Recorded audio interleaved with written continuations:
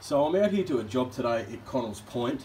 The customer's been experiencing problems with his phone line for roughly how long now? Oh, more than a month. More than a month.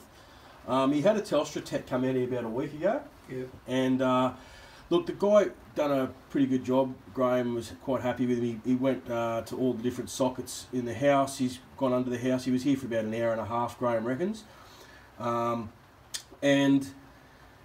But they said in the end, oh look, it's got to be an internal problem, and then you need to get an ACMA technician to come out and take a look.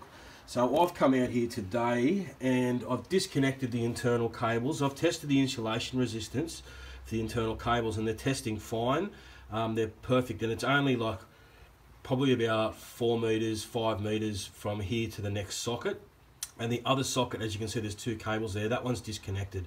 So realistically, there's just a lead-in cable here that you can see, which I'm connected to at the moment with my alligator clips, and one internal cable. And the sockets are fine. As you can see, there's no corrosion or anything on the socket. Now, this is Graham. He's the owner.